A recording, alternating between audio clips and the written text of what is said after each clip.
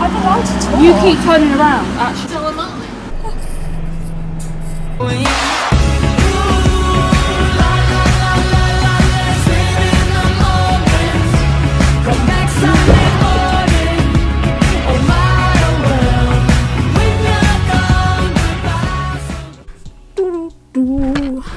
Hey, what's up you guys, welcome back to my channel. If you're new here, hi, hello, I'm Lydia. This video is all about showing compassion for others, and in this video I share 3 different stories about how people have treated me during this time. This video is important to me because it covers some of the most basic of things that people should do, and that's show compassion. You don't know what another person is going through unless they've told you. When you're not a stranger, you do not have a right to assume that someone who you do not know is out there for no reason. Let's take this bus driver incident, which I did post about on Twitter.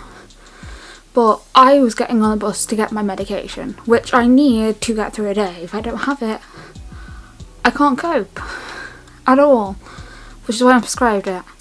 And I went out to get them, and obviously I had to get a bus because I recently moved from an area in Kingston called New Malden to Surbiton. My pharmacy is in New Malden. I live in Surbiton.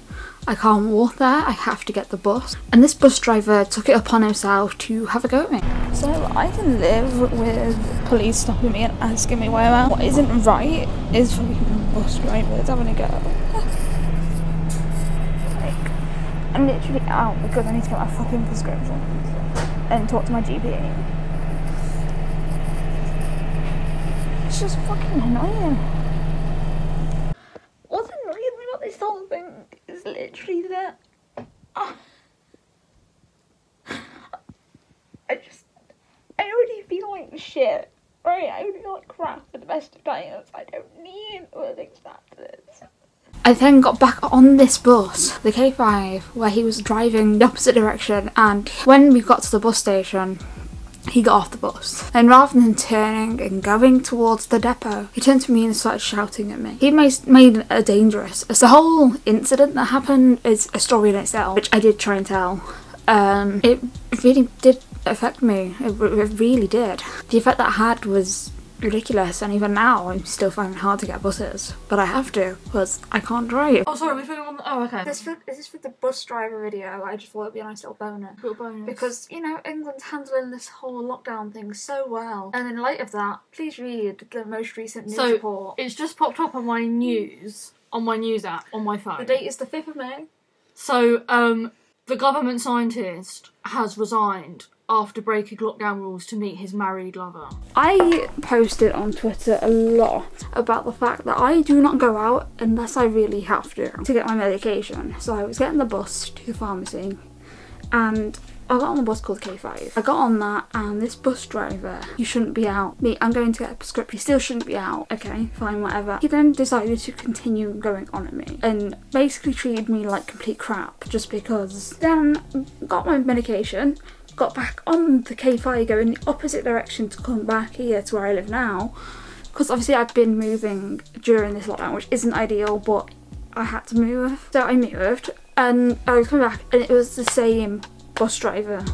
This bus driver had a second go at me, and if I may point out, the UK guidelines, we are allowed out for essential reasons, and to be perfectly honest, it's not a bus driver's place to determine what is essential and what is not. Another incident that happened was with some old woman at a bus stop, and I do respect the government guidelines, and I only go out when I have to. This woman... I'm allowed to talk. You keep turning around, actually. So am I. Wanted an argument, honestly, but she chose to have a go at me and Becca, and we both wasn't there for it. You know, we're not here for random old people to start insulting. I don't care if you think it's because I'm young or that my hair's bright, that I'm out for no reason. I, as well as anybody else, knows the current global situation. It's really brought out the worst in humanity. There's one thing I've always thought, and I still believe. If you have nothing positive to say, don't say it. I have had so much hate thrown at me in the last year, it is unbelievable. Unless you work for the police or government, you do not have a right to tell anyone they should or should not be out. I'm editing, and I realised that I missed a huge chunk in this video, and honestly, I cannot be bothered to set up my camera to sit and film this for a third time. I've filmed it twice already, and I haven't used up most of the footage. So, the reason I made this video is because of the bus driver incident I talk about. I didn't fully explain what actually happened in that. Basically, I got on the bus at 2 different points of the same day with the same bus driver, who clearly is either terrified about this virus, which, fair enough, I understand it, but he decided to take it out on me, and it's not like he was saying the same to everyone else who got on the bus. He literally said it to me, shouted at the bus. It was horrible, and I was crying, and he got off the bus, started shouting at me, and in public, and that's not something I do. I got reduced to tears twice by someone I don't even know. Proper knocked me about. I hate going out anyway. I don't like the outside, but I kind of have to use buses because I really can't drive. I don't have a choice in that matter. Honestly, if this bus driver was that afraid of it, and I understand no one wants to take a pay cut and whatever, but the government are offering, 70-80% of their salary that they get? I'd say if you're afraid, that's a pretty good trade, to be honest. You're not going to get a deal like that at any other point. And, I don't know what this bus driver really had, but I wouldn't mind betting it was because I'm young, I have bright hair. Probably thought I was just going out to meet up with friends, which I really wasn't. But the wrong assumptions people make are always so negative, and they always impact people, and then no one really realises why. Yeah, just think before you say anything. I just thought I had to add something in because I edited a lot out of this video and it just seems like it's missing something, and I hope this explains it. If you do have any questions, feel free to ask in the comments down below. I didn't actually film an outro for this video, so I guess this is that.